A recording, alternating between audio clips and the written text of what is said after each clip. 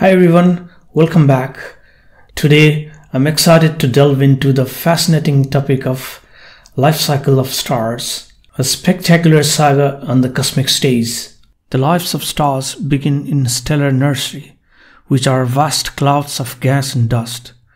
Over a period of time, the clouds slowly collapse under gravity and become denser and hotter until they reach a point when the temperature is so high that atomic fusion begins. That's when a star is born, shining and pouring out a tremendous amount of energy. The ultimate fate of a star depends on its mass. A medium-sized star like our Sun remains stable for a long period of time, fusing hydrogen into helium. The outward pressure from the fusion reactions in its core balances the inward pull of gravity. However, in billions of years, the Sun will eventually run out of hydrogen fuel in its core.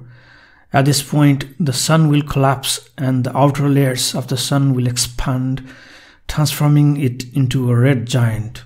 Someday when our Sun becomes a red giant, it will engulf planets Mercury and Venus and even reach Earth.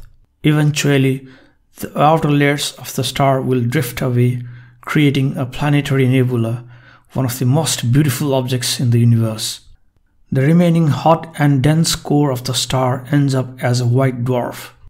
More massive stars have even more dramatic fate. They can fuse heavier and heavier elements until they reach iron. Once they reach iron, they can no longer produce energy through fusion, and their core collapses. This collapse triggers a supernova explosion, one of the most violent phenomena in the universe. A supernova can appear brighter than an entire galaxy that contains billions of stars.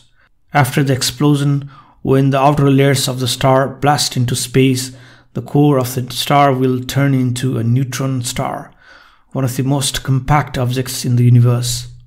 But if the remnant star is more massive than 3 times the mass of the Sun, the gravity becomes so strong that nothing can stop it from collapsing until it turns into a black hole.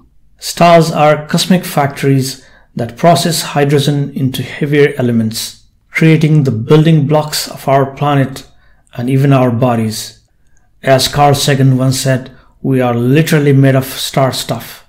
Thank you for watching. See you in the next videos. But before I go, here's a quick quiz for you. Among the major stars in the Orion constellation, which one is a red giant?